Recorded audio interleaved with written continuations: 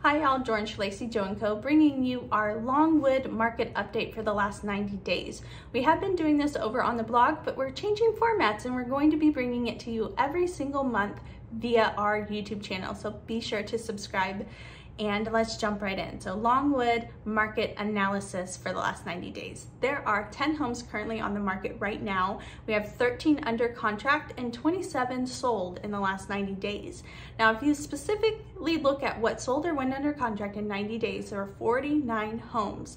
Of that 49, 34 went under contract in the first 7 days. When I go a little bit farther, there were only 5 or 6 homes that didn't sell in the first 14, 15 days. So the market in Longwood is really crazy right now.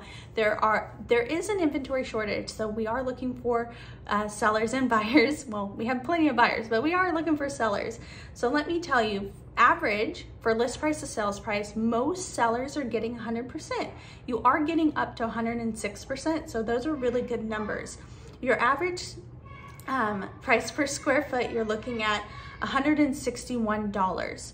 Your average sales price, you're looking at $562,000. So lots of really good activity happening right now in Longwood. Now let's look at the last 10 years of historical sales trend data. So we're looking at median sales price. Most homes about 10 years ago were selling between $200,000 and $300,000, and right now we're really close to that $400,000 mark. So we're seeing a little bit of a double in the last 10 years. Now I want to focus on just the last few years. In September of 2017, we're seeing homes sell for $285,000. That's just a median. Then we jumped up to 308, 319, 335, and now we're sitting around 368 as our median sales price. So that just shows you our huge jump in the last few years. Now we're